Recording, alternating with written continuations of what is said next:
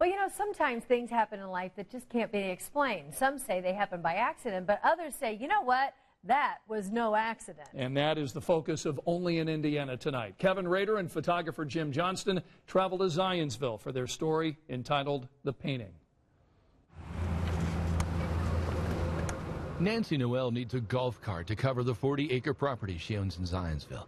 She shares her home with a menagerie of animals. And on this day, let's have a big round of applause for Nancy Noel having us out here to this. She laid out the welcome mat for others to enjoy it as well. Hi, do you need some help?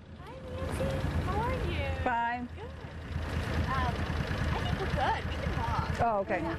And I would follow you. Lord, I would follow you. Her guests all have one thing in common. They're all Riley families. When you think of the sorts of things that day in and day out some of these families are faced with, you know, the business of healthcare, that you're driving back and forth to the different therapies, and there's a lot going on. And just to have a beautiful, wonderful evening like this at a wonderful place like this where the kids just get to enjoy the outdoors and all of these friendly animals that Nancy Noel has. They're fantastic with the kids. Yeah. Noel has been very public about her dyslexia that she struggled with as a child. Dyslexia is nothing compared to what some of these kids are dealing with out here. But still, I had the feeling that I needed somebody to recognize or to expose me to something that would inspire me. And so that's why I do it. So that's why. Little did she know she would get inspiration from them, and that it would come at a most unusual place. When she saw us at Costco one day, she said, "Oh, I would love to do a painting of your son." The irony was this woman, accompanied by her mammoth Great Dane, Degas, had no idea that their son was a Riley kid.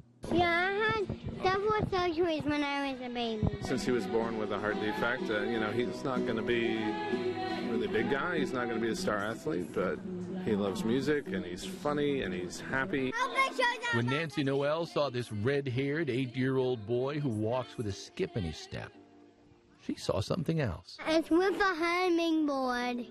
Yeah. I mean a hummingbird. Yeah. I was looking at a hummingbird. She saw an angel. And I'm sure we're not the only ones that she's reached out to. And so you're anxious? No. No? I mean, you know, I've got the real thing. And there are things a painting cannot capture. On the other hand, there are also things a painting can bring to life.